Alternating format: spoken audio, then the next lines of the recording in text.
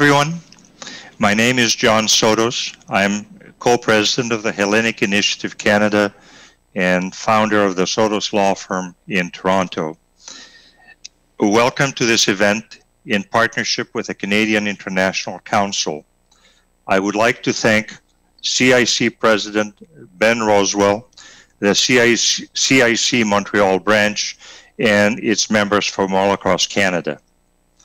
Unfortunately, we just learned that Prime Minister Mitsotakis will not be able to join us. We know this is an especially challenging time for politicians everywhere. We sincerely thank Prime Minister Mitsotakis for asking Greece's Minister of Foreign Affairs, Nikos Dendias, to step in for him. Minister Dendias joins us only a few days after the uplifting celebrations for Greek Independence Day at the beginning of a watershed year for Greece, as 2021 marks the beginning of the Greek Revolution. Minister Dendias is one of the government's most experienced ministers who has held multiple cabinet positions during a very distinguished career. These include national defense, development and competitiveness, public order, and citizenship protection, as well as justice. The Greek diaspora in Canada maintains a keen interest in what is happening in Greece, while also working very hard to preserve and promote its cultural heritage in a multicultural Canada. Greek Canadians are comforted by the fact that Canada and Greece share common values, but do hope for closer cooperation in matters of culture, education, and trade. We also support the return of the Parthenon marbles to their rightful place. As many in the audience may know, the Hellenic Initiative movement emerged during the Greek economic crisis to support the most vulnerable people in Greece. THI-Canada does so through organizations such as SOS Children's Villages, Doctors of the World Greece, Prolipsis Diatrophy, and a fair number of other organizations. It's now my pleasure to introduce the host of the first part of today's event, Robert Peck, Canada's ambassador to Greece from 2011 to 2015. Ambassador Peck is an honorary director of the Hellenic Initiative Canada and known to many as a strong Philhellene. Ambassador Peck.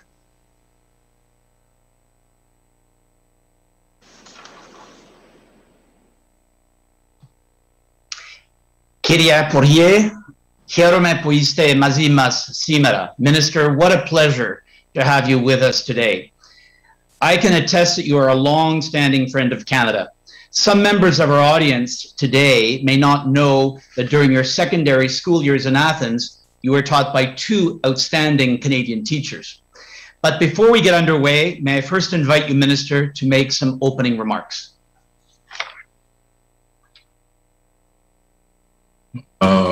First of all, the pleasure is mine seeing you after all these years. It's really a great opportunity. Good evening, ladies and gentlemen, and thank you so much for hosting this event. And for me, it's a great honor to participate in this teleconference on behalf of Prime Minister Kyriakos Mitsotakis.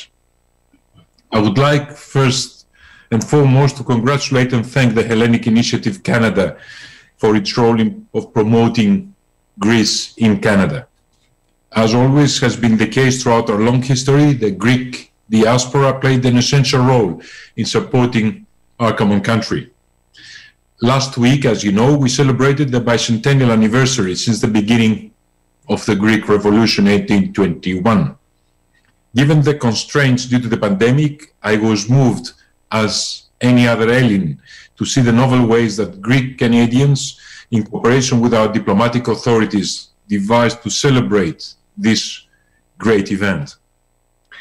Lighting in our national colors emblematic buildings in Toronto, Montreal, Vancouver, Calgary, Regina, and elsewhere showed how widely extended, enthusiastic, and dedicated the Greek Canadian community is. But what really made headlines news in Greece, and I have to say all over the world, was displaying our national colors in the Niagara Falls. Furthermore, Prime Minister Mitsotakis attended last Sunday a special session of the House of Commons for our anniversary. He reiterated our sincere bonds of friendship and common values. He paid special tribute to Greek Canadians who are contributing greatly to both Canada and Greece. Our diaspora communities exercise a distinct form of soft power diplomacy, which bounds the country they live in with Greece. At the very same time, Greece is emerging as a regional leader with a positive influence in the Balkans, the Eastern Mediterranean, the Black Sea region, the Middle East, Northern Africa as well. Our positive role is acknowledged by constantly more important global and local players. This is due to our geographic position as well as our ancient-long dedication to principles of democracy, human rights, rule of law, and international norms. Our possibility to be an honest broker for many conflicts in our troublesome area is highlighted by a firm belief that international law would be strictly followed by all, and our adherence to the principles of the United Nations Charter. Moreover, the long-term good relations we enjoy with most countries in the broader neighborhood has enabled a series of enhanced and multifaceted trilateral, multilateral cooperation schemes. These allow a more effective approach to the many challenging issues in our overall region. I will not extend more since we have the possibility to analyze in the Q&A session. Thank you so much. Thank you very much, Minister Dendias. For the benefit of our audience, today's discussion has two parts. The first, Greece in the world, and the second, a new narrative for Greece and perspectives from the Greek-Canadian diaspora. Let us now move on to the first segment on Greece in the world. And Minister, with your permission, just some brief comments. Greek Canadians are very proud that Canada is one of the leading non-EU investors in Greece. In recent years, major investors such as Eldorado Gold, Fairfax, and PSP have invested and shown confidence in Greece. World-class companies such as CAE Inc. of Montreal are keen to pursue new opportunities and partnerships in areas such as military helicopter training. And a Greek-Canadian company, Cinespace of Toronto, has championed new film and television production. Your country boldly increased the Greek television, film and television tax credit to 40%, an important signal for the industry. And it is hoped that such measures remain in place, as well as support for infrastructure and training programs. And many hope that now with a renewed legal framework, Canadian-built seaplanes will return to Greece, first introduced by a Greek Canadian almost 2 years ago. And I know, Minister, we have spoken over the years often about that and your personal experience with seaplanes. And we are very fortunate that our two countries are ably represented by Ambassador Mark Allen in Athens and Ambassador Konstantina Athanasiadou in Ottawa. And as you mentioned last Sunday, Prime Minister Mitsotakis and Prime Minister Trudeau highlighted our two countries are like-minded on many global issues. Minister, my question, as the Minister of Foreign Affairs of your country, how do you view the Canada-Greece relationship going forward? And what could give added momentum in the lead up to the 80th anniversary of bilateral relations in 2022? Well, Ambassador, first of all, thank you so much for the question, and thank you so much for reminding me. The seaplanes, as we both very well know, the first seaplanes line in Greece was between my hometown Corfu and Paxos, my home island. So I used to commute, and I hope to see those seaplanes flying again in the Greek skies and really help the Greek tourism and the Greek tourist industry.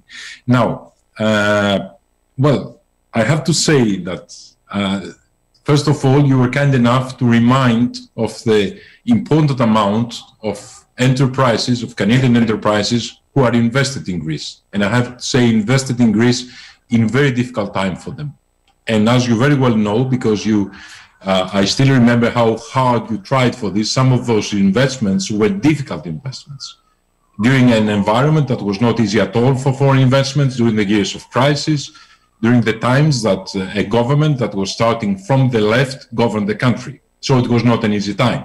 And yet again, the Canadian enterprises were present and they tried to create jobs and opportunities in Greece. So that is important and that is greatly appreciated. Having said that, yet again, there is lots to do. There's an enormous potential. There's enormous potential for investment, and there's enormous potential of contacts between the peoples, regardless of the distance between us, regardless of the ocean that divides the two countries, because the ocean may divide the countries, but the value may create a bridge that is able to bridge even oceans. So for us, it is important, first of all, to help Canadians and Canadian enterprise to invest in Greece. This will help us enormously. The country during the 10 years of the crisis was disinvested. That is the truth. We need more than 100 billion of investment to return to where we used to be in 2010, in the beginning of the crisis.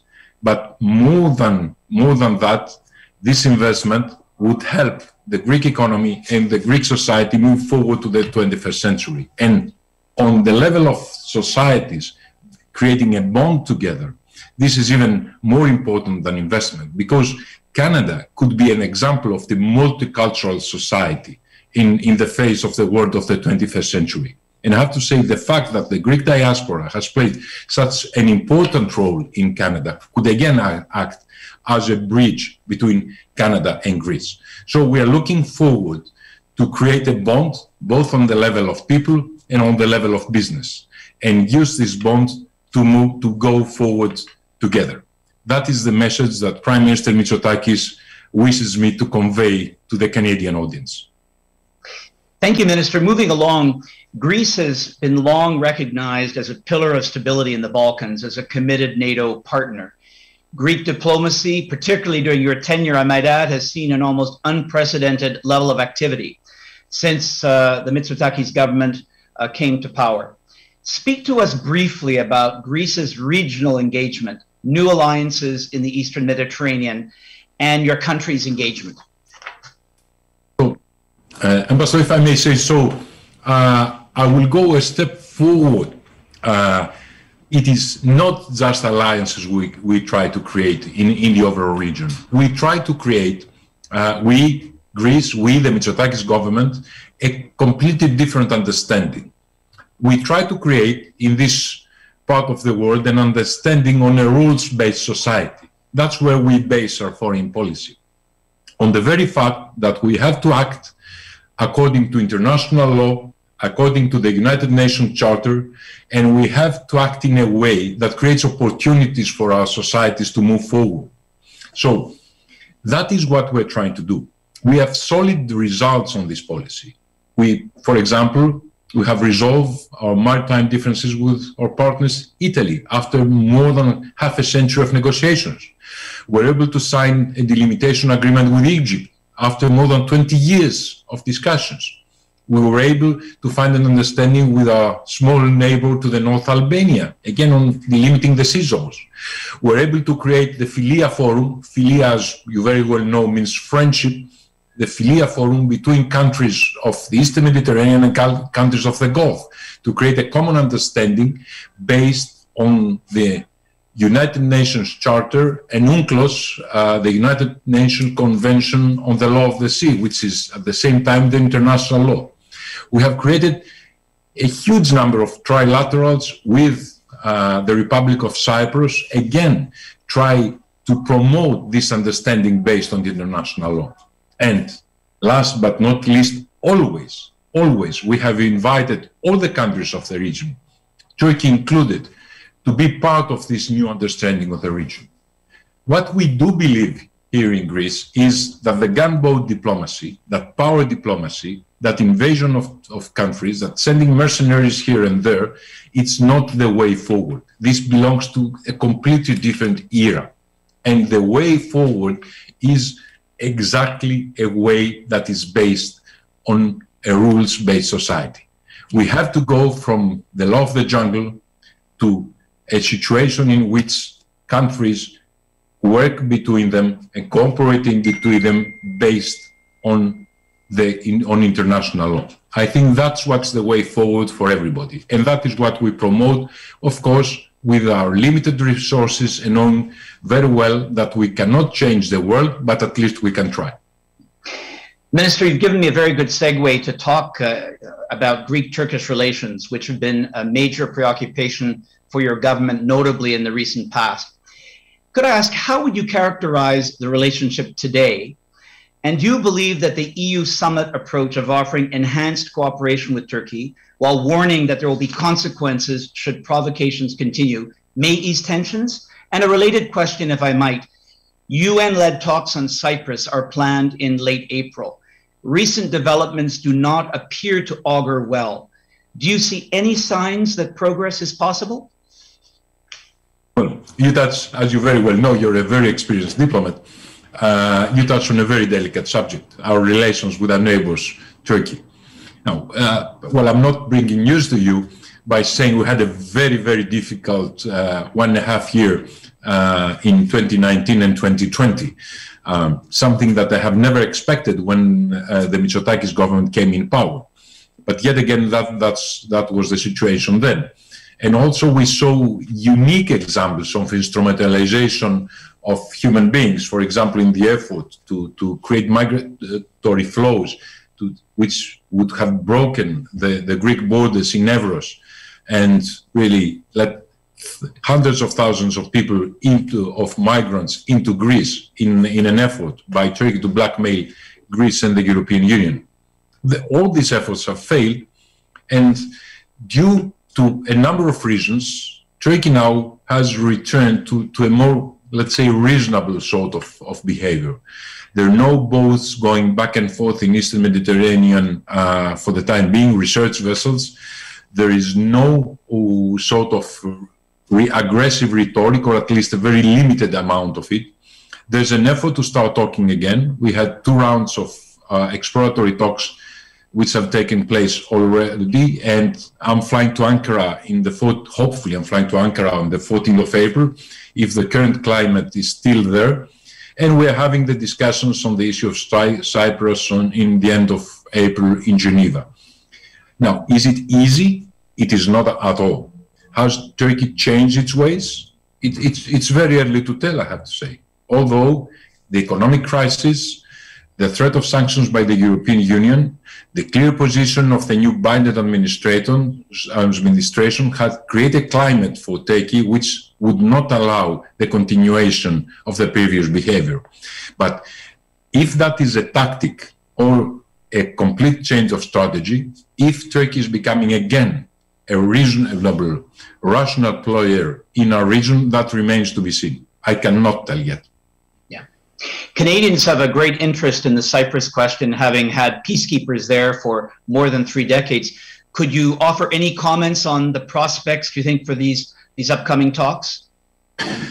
Well, I would have hoped to offer a more optimist message. The situation is not such that allows me to do that. Why is that?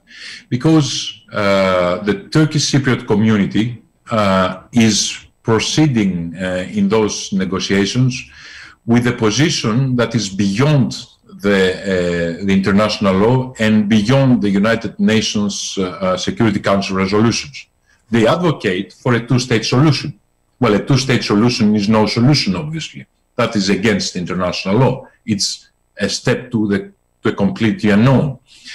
My hope is, and the hope of the Greek government is, that Turkey would understand that. And Turkey would apply pressure to the Turkish Cypriots to return to reason. And we could restart our discussions when those discussions stopped in Crown Montana in 2017 and try to figure a way in which those 2 communities could live together and prosper together within the context of the European Union and with the full protection of the European acquis, which I have to say that is what would guarantee a prosperous and safe future for the Turkish Cypriots, not the Turkish troops on Cyprus.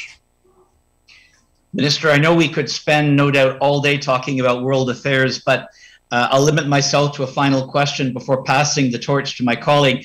But the notion of European solidarity is again being tested given the response to the pandemic and the ongoing migration challenges playing out largely in Greek territory. I noted that the EU Commissioner for Home Affairs was in Athens yesterday. How do you view the state of the Union, and where do you believe Europe is not realizing its full potential in terms of its citizens in the world? And where do you believe Greek leadership can contribute most given your country's own experience in dealing with the EU during the economic crisis? Well, this is a very interesting question, and even on this question, what could talk for ages. Always when I'm talking about the European Union, with deep affection, if I may say so, I'm comparing the European Union with monotheistic religions, with the exception of Islam. They take at least 300 years to take root. The European Union is a unique experiment in human history. A union of 27 states, which has guaranteed peace and stability in Europe for 70 years, which that has never happened in the history of humanity, never, ever. And even just for that, this example is extremely successful. Having said that, there are so many shortcomings, so many difficulties for these 27 countries to come together and agree to address challenges in a reasonable amount of time, because also time counts. And this pandemic has proven that the European Union has a long way to go. But having said that, again, one has to appreciate that for the existing standards, the European Union was able to have a common answer to the pandemic. Not a greatly successful answer, if I may say so. Lots could be said, but yet again, a common answer. And this is extremely, extremely important. And if I may be allowed to say, our government's position, the Mitsotakis government position, the Greek position is that vaccination is a human right. And as a human right, it is not limited to the citizens of Greece. It is not limited to the citizens of European Union. We have to offer help to anybody that needs it. That should be the Greek policy. That should be the European policy. That is exactly what we're advocating. We're not a big country. We not pretend that we can offer leadership, but I have to say what we're trying to do is to do our part as a responsible European actor, as a responsible country in the 21st century.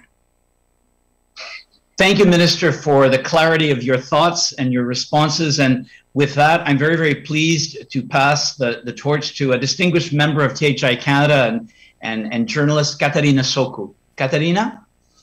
Thank you, Ambassador Peck. Minister Dendias, I would like to welcome you too and introduce the second part of the discussion that invites the perspective of Greek Canadians and focuses on how the diaspora may fit into Greece's vision and contribute to its future. Now, from the Greek Revolution to today, the diaspora has played a key role in bringing new ideas, but also its significant means to support the homeland in its aspirations. The Prime Minister has laid out a new narrative for Greece that is confident and outward-looking and puts renewed attention to the diaspora, as he has acknowledged that there is an opportunity to do more on that perspective. And at THI-Canada, we are aware of the need to include the new generation in the discussion and broaden our reach to allow for an increasingly diverse diaspora community. To that end, we have invited two of our community's younger leaders to ask you a question from their perspective. So I would like to introduce the chair of THI-Canada New Leaders, Natalie Livaditis, to briefly share our work in Greece and ask you more about opportunities for engagement. Hello, Minister. I'm originally from Melbourne, Australia.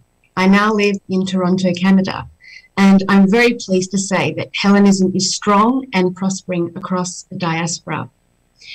The New Leaders are a group of young professionals based across Canada who seek to develop meaningful ways for young Greek Canadians to engage and connect and support Greece. In our quest to foster links between young Greek Canadians and Greece in areas of meaning and important to us, such as climate change, we have developed mentorship and volunteering programs with Greek organizations focused on protecting and preserving Greece's natural environment. We are, in the near future, expanding our reach to try and support organisations in Greece which safeguard the interests of youth mental health, which is also of concern to us here in Canada, given COVID-19, as well as educational mentorship programs for Greek students. What measures, policies or programs is the Greek government putting in place to better connect the younger diaspora to Greece so that we can engage more meaningfully with Greece beyond tourism? And what else can we do to further strengthen our ties to Greece? Well, thank you so much for the question, and I will give you the answer on what we're trying to do. But first of all, I have to say how impressed we are with the Greek diaspora, both in Australia and in Canada, since you belong to both those very important communities. Let us be frank, the Greek diaspora abroad is our soft power. And for us, this is a huge advantage for the country, a huge advantage for Greece. Now, we have what we believe is a long-term comprehensive strategy, which includes enhancing the cultural identity of the Greeks living abroad, which means promotion of the Greek culture through a number of activities and events, including digital learning of the Greek language. There's a platform, you may know it, it's www.stylinica.com, which is active in all schools in North America.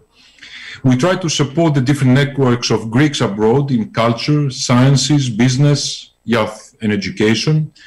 We're trying to support any cultural and educational initiative abroad with emphasis on higher education. And we try to strengthen the relation between the Hellenic Parliament and the diaspora through enhancing collaboration with politicians of Greek origin all over the world. I have to say that the COVID-19 pandemic has not made our life any easier. Many things have to be done digitally, but yet again, the effort is there.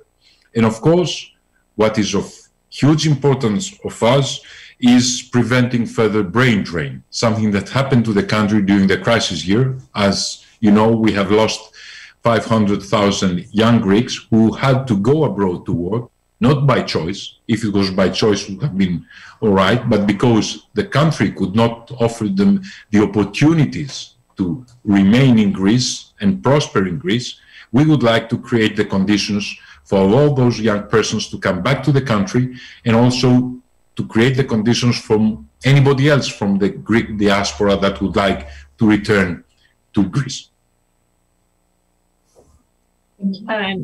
Thank you, Minister. And we should brag a bit by saying that the Stylinica platform that you just mentioned was developed at Simon Fraser University by our friends there at the Hellenic Center. So it's also a Greek-Canadian contribution to the diaspora and to Greek, learning Greek for our students. So, but I guess a wider question is, and you would be the best person to ask about this, is how is the foreign ministry adjusting to better serve and also work with the diaspora and tap into its potential? Canada, for one, is a vast country. So even as we cannot have consular services, unfortunately, in every province, we still need, and you still need, talented diplomats on the ground to cultivate the great opportunities that exist here. Well, thank you for the question. If you'll allow me initial comment, probably I'm not the best person to answer any question, but anyway, thank you for the compliment. The answer on this is technology, digitalization. What we're trying to do, and I hope that we will be able to conclude this in something like 24 months from now, is fully digitalize the ministry. Let us be frank, this ministry was living in a different age, very competent. Greek diplomacy is well known for its results. But yet again, on that front, we have not achieved much. We have not even tried.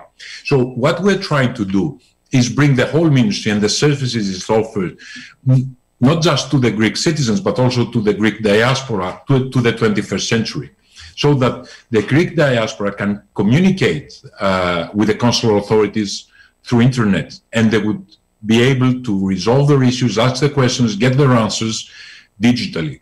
Because it's not just Canada, let us be frank. Globalization has made the whole world one unit. So our diaspora, for which we're very proud, has to be able to be served by the Greek state. And that is exactly what we're trying to do.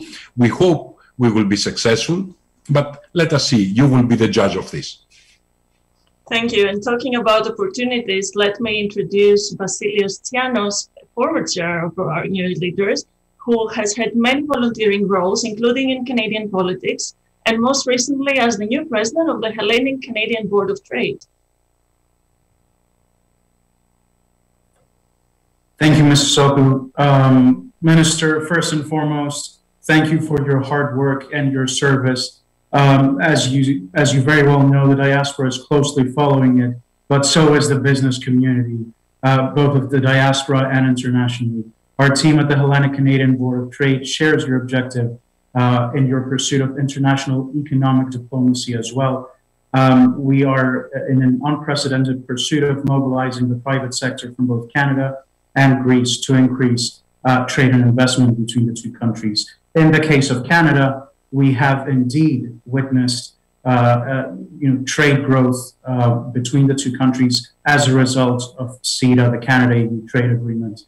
But there are always new opportunities to pursue and new frontiers and new goals to set, such as this morning's earlier ambitious plan that your government announced. Could you share with us your ministry's longer-term strategy and thinking on how to support Greek exporters? For example, are there strategic industries that you are prioritizing? What is your vision for organizations such as Enterprise Greece that are under your jurisdiction? And has your ministry considered the establishment of a Greek Export Development Bank that would provide trade credit insurance to exporters? Thank you, Minister. Thank you. Thank you for this. Thank you for this question. The Mitsotakis government has made significant changes of how this ministry is operating. In the past, foreign trade, exports, but also investments being brought in the country was the responsibility of the Ministry of Development. Now, since 2014, by the way, I was a Minister of Development then, before we lost the elections in 2015. We were advocating that for all this to be efficient, it should come under the roof of the Ministry of Foreign Affairs. So as it is the situation in Canada, it should be foreign affairs plus trade. So you have under one roof everything that has to do with helping your exports and also helping attracting investments.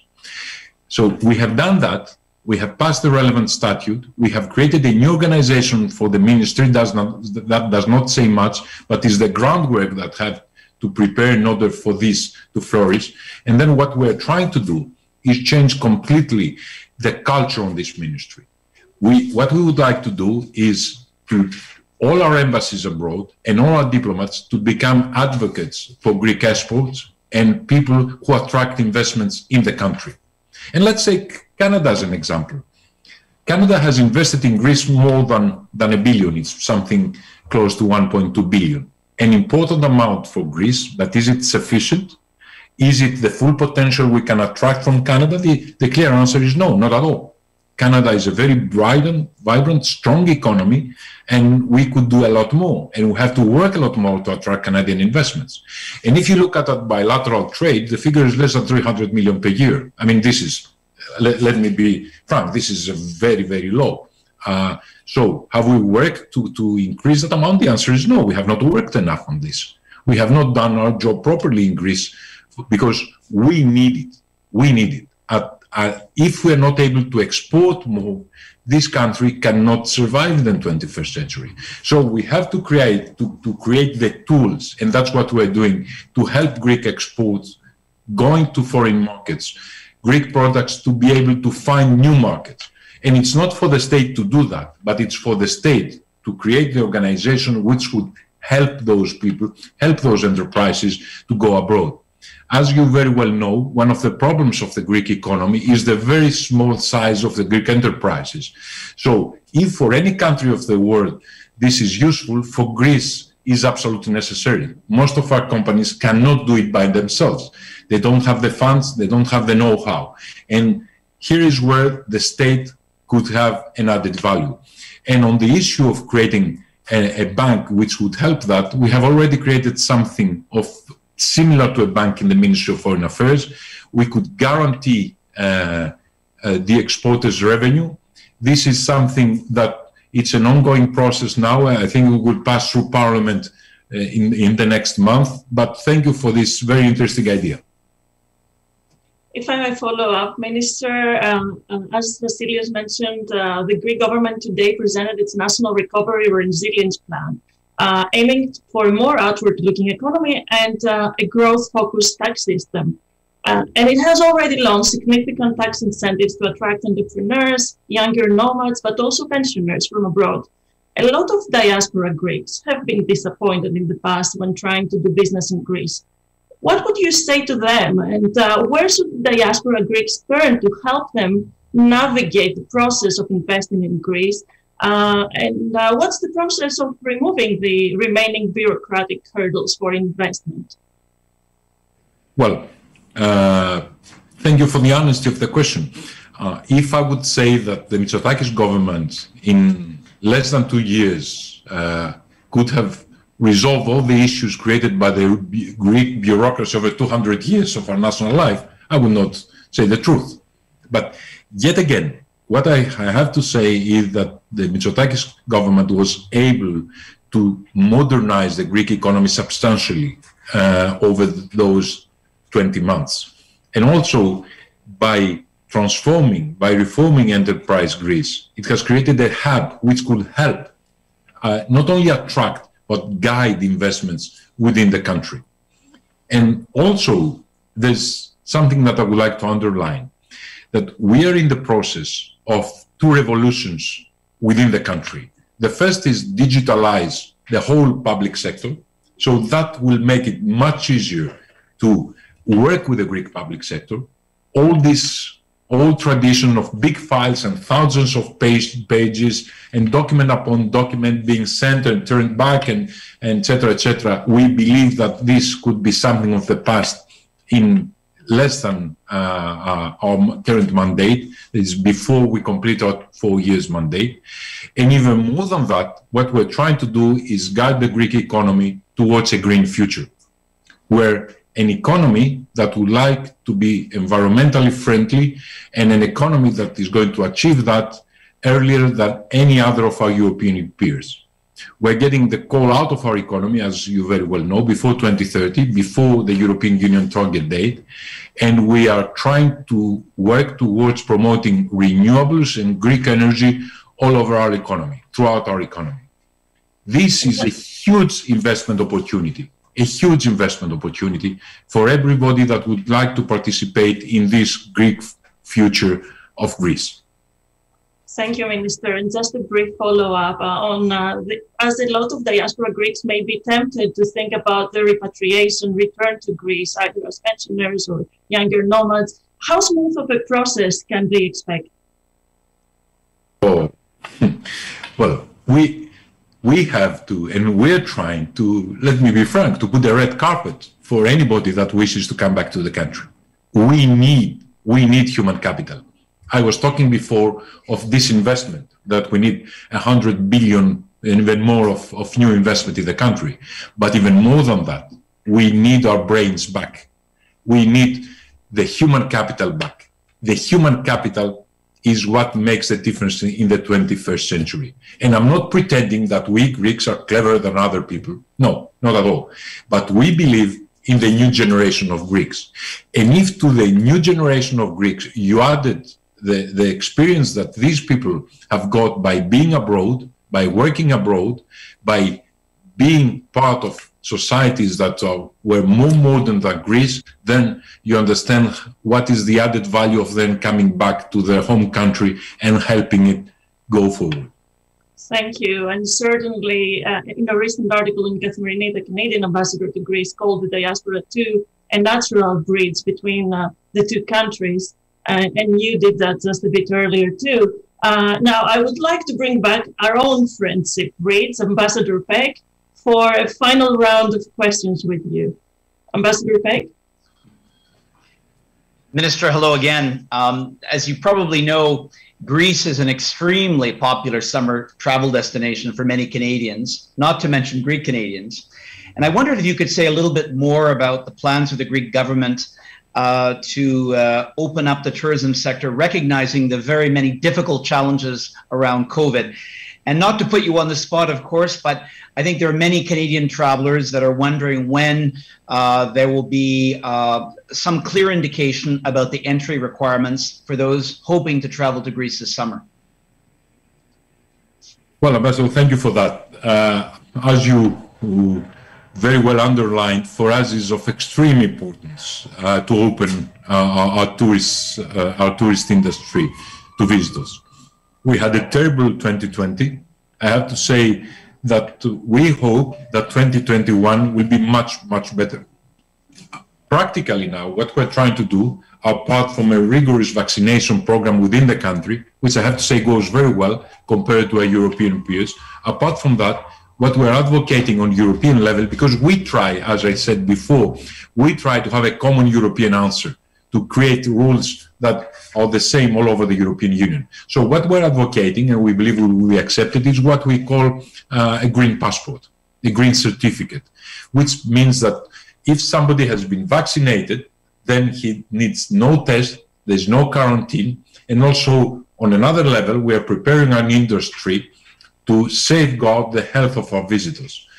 The Greek industry, after this very difficult 2020, is very well prepared to keep distances between people, to have social distancing as a rule, but also understand that tourist industry is an industry that works towards relaxation of people, creating a nice environment for our visitors, not just put them in the room and lock them there. That's not the way forward.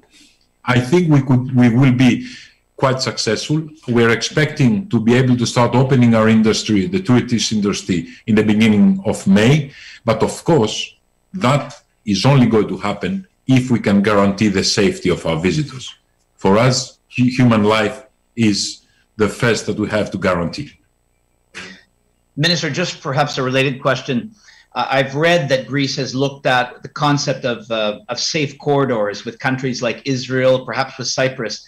Is this perhaps an instrument that you'll be looking at more closely going forward to allow and facilitate the kind of tourism that is so vital to Greece?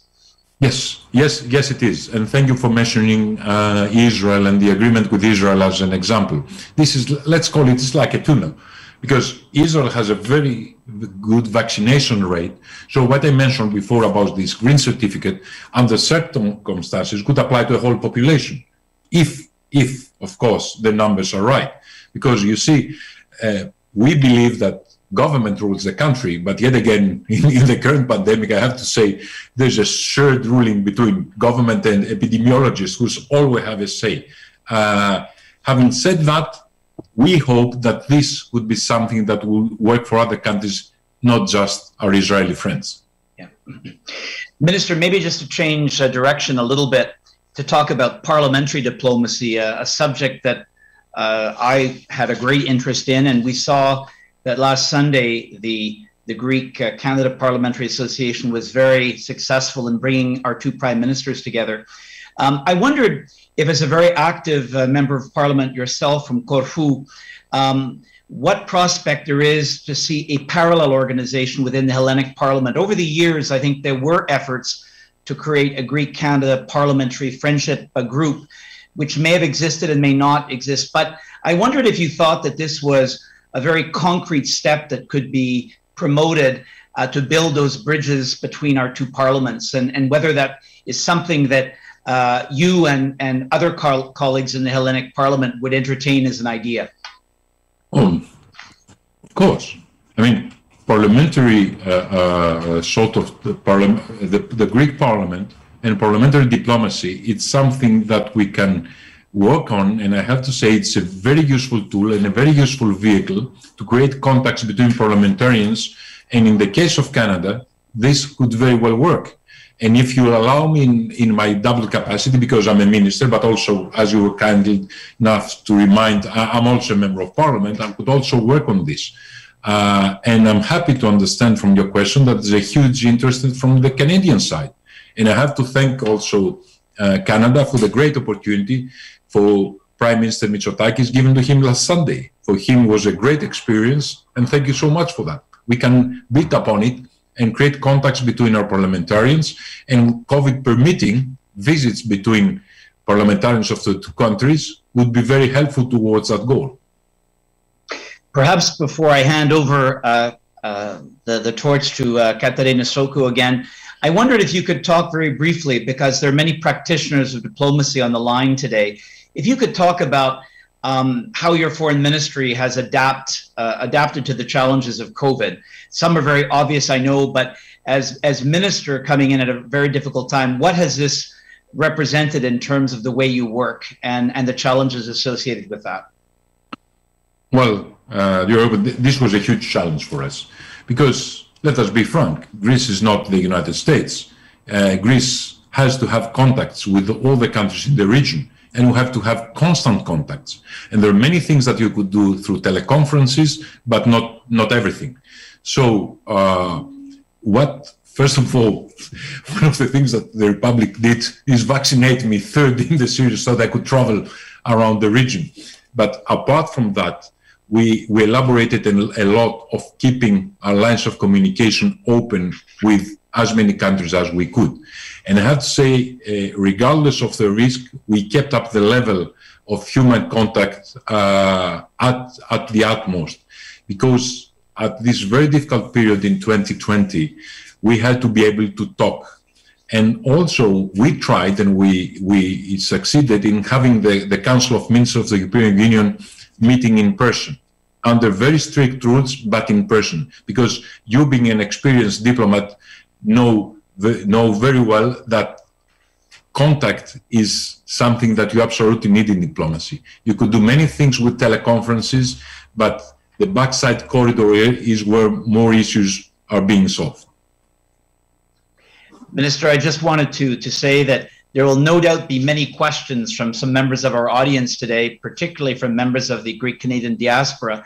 And I wondered if we can count on your good office to take forward some of those specific questions that perhaps could not be answered today, in the spirit of taking forward some of these ideas and perhaps some challenges faced by potential investors or Greek Canadians who are encountering difficulties. I think I speak for everyone in saying that this would be particularly appreciated.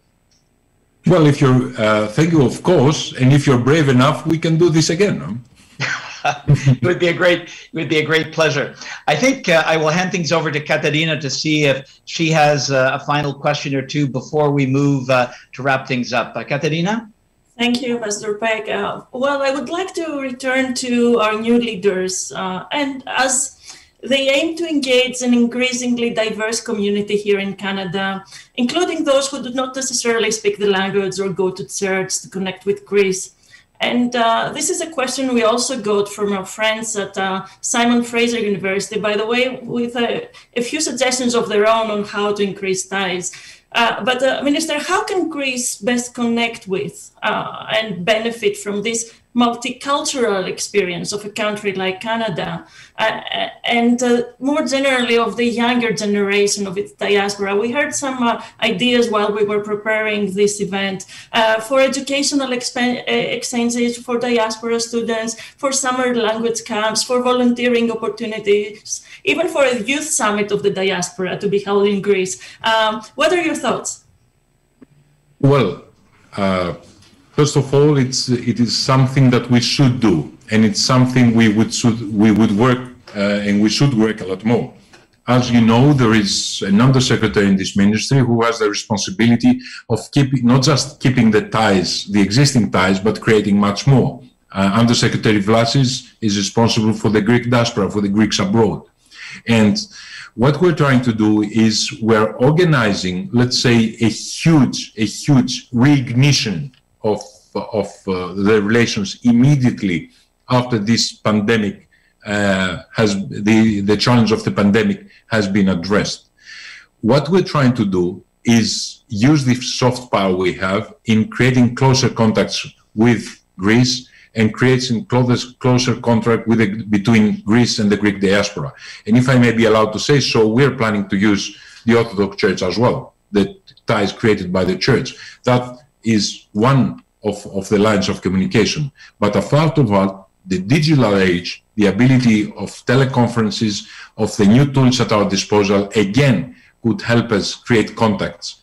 And also, we are planning to use our universities, having our universities create platforms with which Greeks of a young generation could participate in the everyday life and in the future of Greece of today. But of course, as always, it needs to tango. We will try to do our part, and we will hope that the Greek diaspora shows interest toward participating in this.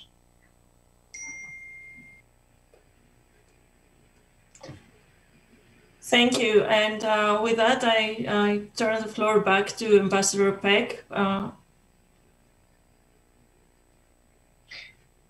Minister, I wondered if I could call on you to make a few concluding remarks before I turn to our co-president, Alexander Georgiadis, to wrap up the session. Well, as you, dear Robert, as you are very well aware, my staff has prepared me 2 pages of concluding remarks, but I'm not going to read it. What I'm going to say is that for me, this was a very, very interesting opportunity. Of course, I know that it would have been better for you if Prime Minister Mitsotakis was sitting here and you had the opportunity to talk to him. As being the Prime Minister, he has a bigger view of what his government is going to achieve. Having said that, for me, it was a great experience. And I have to say, please tell us of your ideas. It has to be a two-way road. It is very interesting and very important for us, through our embassies, through our services, to know what the Greeks abroad and the friends of Greece abroad think, what they think we should do. And also, we are happy to accept their ideas, even on something that we have not done rightly. When we don't pretend we're perfect, we're only saying we are trying our best. So please be forthcoming, tell us what we can do more, tell us what we can do better, tell us how we could communicate better with the Greek diaspora and with the friends of Greece abroad. And let us try to create a much stronger bond with Canada. Canada could be a perfect example of a multicultural, successful society, a very good example for humanity. So better connections with Canada is something that would greatly benefit Greece. Minister, I agree with you. The possibilities are endless, and I wanted to again thank you for representing the Prime Minister today, and please convey our best regards. I had the privilege of working with him both as a parliamentarian and as a minister, but also with you, Minister, across, I think, all of your portfolios but foreign affairs. And I came to appreciate your candor, your sharp analysis, and particularly your goodwill towards Canada. And I still have this hope in my mind that one day, not far into the future, we'll have the pleasure of flying on a seaplane to a certain beautiful island near Corfu together. It's in my mind. It hasn't happened yet, but I firmly believe that people are working on it. And with that, I thank you very much and turn things over to our co-president, Alexander Georgiadis. Thank you, Bob. On behalf of the Hellenic Initiative, the Canadian International Council, and the 900 people and their families who registered for this event, I would like to thank Minister Dendias for joining us today on such a short notice. Please convey our best wishes to Prime Minister Mitsotakis. We're enthused and inspired by your government's plans for economic and social reforms that are so desperately needed, and your plans for rebranding Greece. We're proud that Greek Canadian, our own Steve Ranakis, now a board member of the Hellenic Initiative Canada, played an important role in this regard. As you said, during the darkest years of the financial crisis, it was primarily Canadian companies and pension funds that made significant investments in Greece. This has laid now the ground for Greek Canadian entrepreneurs to step in and become an important part of the Greek success story. The Greek Embassy in Ottawa, consulate generals across Canada, and many Greek Canadian organizations have all played an important role in promoting this event. I would like to thank them all. One final thought came to mind when I met recently with the recently arrived Greek ambassador Athanasiadou. I asked when was the last time that the Greek Prime Minister had visited Canada. It was Andreas Papandreou on March 29th, 1983. Almost to the day, 40 years have gone by. We hope that once this COVID nightmare is over, Prime Minister Mitsotakis will be the next Greek Prime Minister to visit Canada. And of course, Minister Dendias, we also look forward to welcoming you to Canada as part of your future international travels. It is now my pleasure to invite Her Excellency Ambassador Konstantina Athanasiadou, Ambassador of the Hellenic Republic to Canada, to close today's event. Thank you. Thank you very much. Καλησπέρα κύριε Υπουργέ. I will never reveal my secrets again on the date I gave you for the last visit of the Prime Minister here. I have a nice piece of information. I just talked to the Greek Parliament in Athens, and they appointed a new head in the Greek-Canadian Committee of Friendship. So there you have your first point you asked in the agenda. But what a week for Greek-Canadian relations. Celebrations last week started on the bicentennial throughout Canada, and they were awesome. Last Sunday, we had our two prime ministers on a public meeting, and today, so quickly after that, we have the foreign minister, Minister Dendias, in this venue. I am delighted, and very naturally, I can say thus much will follow, and I'm looking forward to it. A last point on you, on the Hellenic Initiative. I can see through today's event, and it is a big event, the distinguished role you're taking over for the benefit of our countries. It is a kind of consultative role. And I deeply congratulate you for that, and thank you for inviting me to participate to this event. Thank you very much.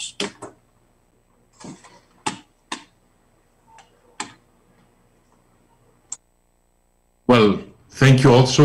For me, it was a great opportunity to talk to you all. I hope that this is not the last opportunity I'm going to get, and if might be a little more optimistic, I also have the hope to see you soon, as Canada is on the list of my future trips.